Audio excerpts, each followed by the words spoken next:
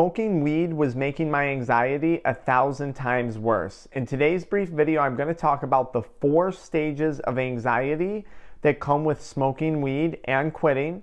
I'm going to talk about why the anxiety happens, and then I'm going to give you 6 bonus tips at the end of the video to help you manage anxiety.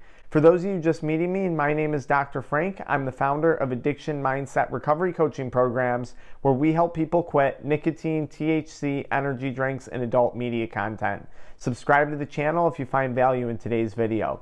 So stage number 1 of 4 when it comes to smoking weed that I initially experienced was weed actually helped with my anxiety. Now, I started smoking when I was 23, 22 years old. I was in college, there was lots of family drama going on at that point in my life, and I found that smoking weed on the weekends seemed to really relax me. It allowed me to detach for a little bit, and quite frankly, I think it helped me to organize my thoughts a little bit better. Now, as my journey and my relationship with weed progressed, I started to smoke on a nightly basis. And it became something that I needed to do in order to fall asleep at night, in order to shut my mind off. And then I was smoking on a daily basis. It was only during the evenings, but it was every single night. And this is really where I started to enter into the stages of cannabis addiction. Now, during this time, my anxiety actually got significantly worse, especially with the introduction of THC cartridges, dabs, and other high concentration THC products. I noticed that I started to develop really bad social anxiety, something that I had never had before. And then towards the end of my cannabis journey, I was actually getting panic attacks. I couldn't breathe at night. I would feel a lump in my throat. I would feel a lump in my chest. And I actually couldn't breathe. It was a horrible experience, and I was diagnosed with panic attacks. Now, the sad thing is I would smoke more weed and consume more weed because I was under the impression that it was helping that anxiety, that it was making it better. Now, I want to explain why during this phase of anxiety induced by weed, things were getting worse. So there's a few reasons for this. Reason number 1 is weed impacts your endocannabinoid system. This system regulates mood. It regulates your emotional responses to situations. And weed is biphasic, so at just the right amount, it might benefit a person and relieve anxiety. But when that individual has too much, it becomes biphasic, and it might make that anxiety significantly worse. It might lead to paranoia. It might lead to psychosis. It might make things much worse. And I was on the negative side of that effect of THC. Reason number 2, it was making my anxiety worse. As I mentioned briefly, at this point I developed a cannabis addiction. So I would actually get anxious wondering, when can I get home to smoke? When is this conversation with this family member going to end so I can get home to smoke? When can I get my next hit? When can I just chill out and relax with weed? I was getting cravings, and until I fed those cravings, my anxiety was actually going up. I was going through a withdrawal symptom of cannabis addiction, which would be cravings, psychological cravings for a substance. Now, the other reason that weed was making my anxiety worse was because of the situation it had put me in. Financially, I was spending a lot of money on weed, so my finances were not looking so good. And more importantly, I was no longer focused on my goals, my hobbies, my relationships, or the things that I wanted to achieve. Here I was laying in my room getting high every night, knowing deep down that I was capable of so much more, but I wasn't going out and pursuing that. I was becoming very quickly comfortable in one of the most uncomfortable places there was to be, and that was being stoned alone in my room at night, day in and day out, failing to achieve the things I want to while driving my finances down the hole. Now, another reason why weed was also making my anxiety worse was its impact on my health. And this especially had to do with when I was smoking black market THC cartridges. Now, I started to develop symptoms of cannabinoid hyperemesis syndrome. So I wasn't totally vomiting, but I had lost about 15 pounds.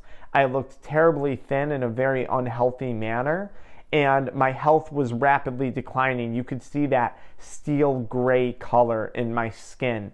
And not only physically was my health declining, mentally, the depression was getting out of control.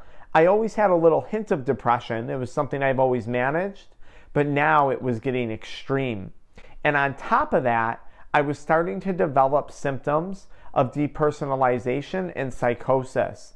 And as I said, a lot of that did start happening when I started using THC cartridges and stronger concentrations of THC products.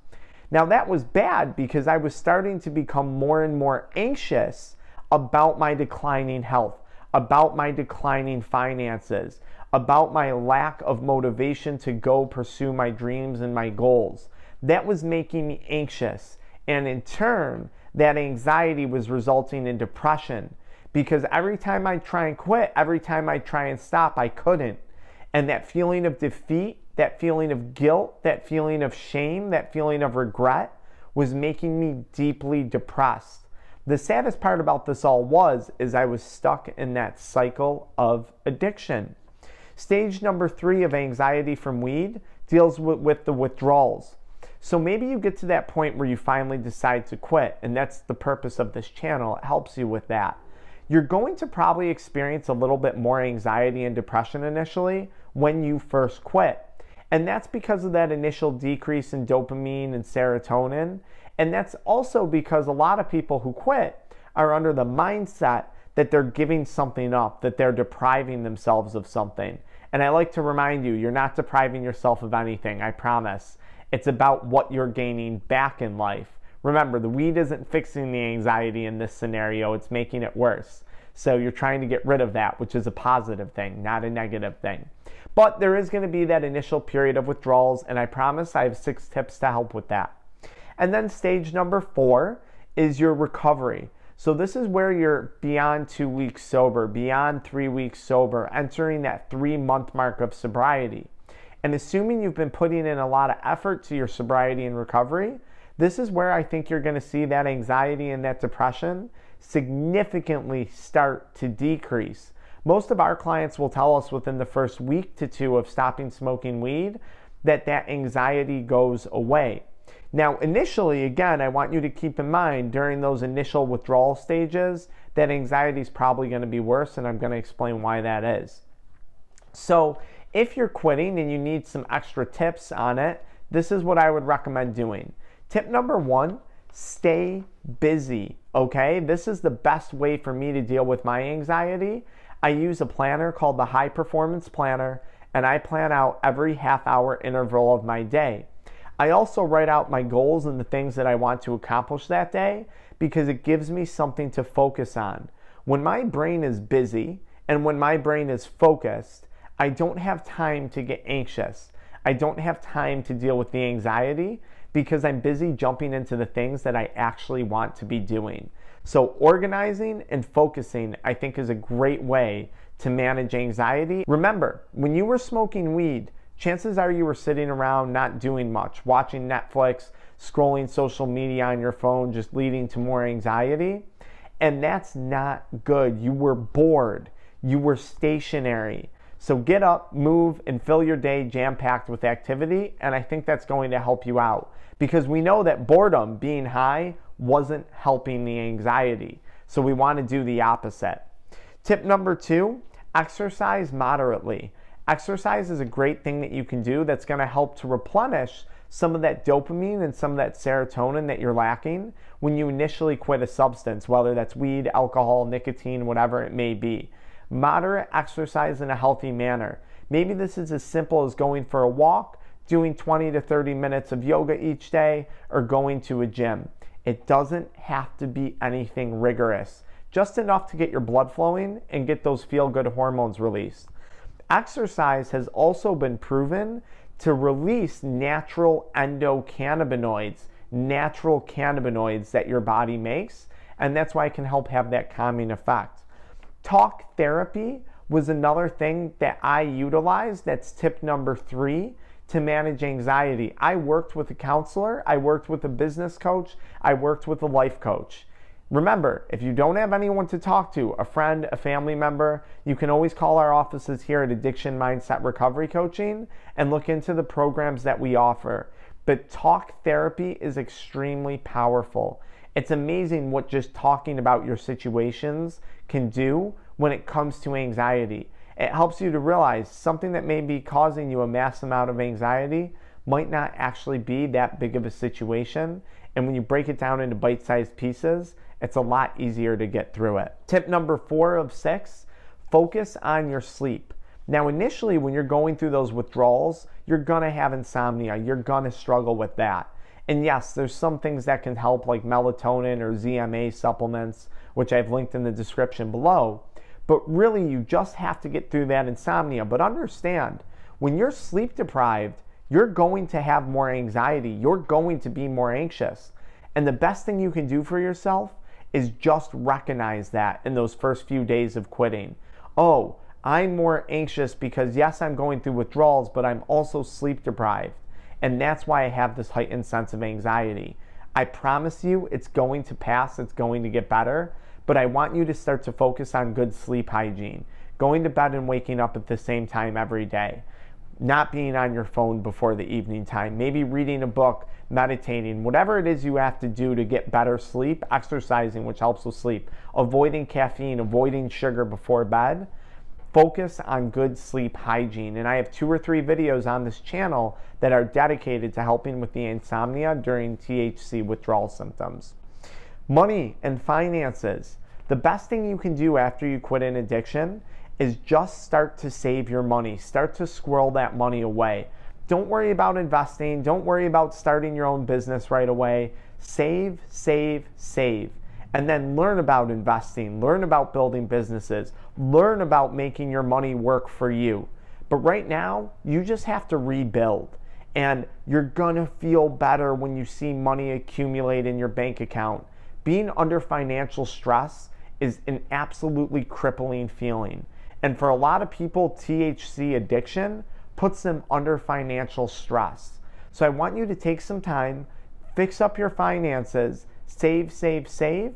And if you're in debt, again, that's something here that we can help you try and get out of at Addiction Mindset Recovery Coaching. So again, call us if you need help with these things. But pay attention to your financial hygiene. Lastly, focus on your goals, focus on your ambitions. When we give attention to anxiety, anxiety will breed more anxiety. When we give attention to our goals, when we give attention to our sobriety, when we give attention to our recovery process, we're only going to prosper, we're only going to go better, and we're going to keep our brain from getting distracted by going and attaching to things that develop more anxiety. Remember, addiction is a vicious cycle. Addiction loves feelings of anxiety and feelings of depression. It feeds on it. I'm anxious. I need to smoke. I'm depressed. I need to smoke to feel better. You're stuck in a cycle.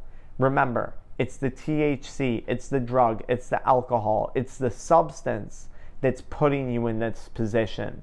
And there's one thing that you can do to start fixing this right now, and that's taking your sobriety and your recovery process seriously. As I say in a lot of my videos, drop today's date, drop today's time, and let me know today is the day that you're going to make a change. Today is the day you're going to implement these tactics to help you with anxiety. Now, if you're struggling with insomnia, follow me into the next video where I give you some tips on how to manage it. And if you're struggling with anxiety and you find things that have helped you, share it in the comments for other people. We're building a great community here, guys, and I'm glad that you're a part of it. I'll see you in the next video.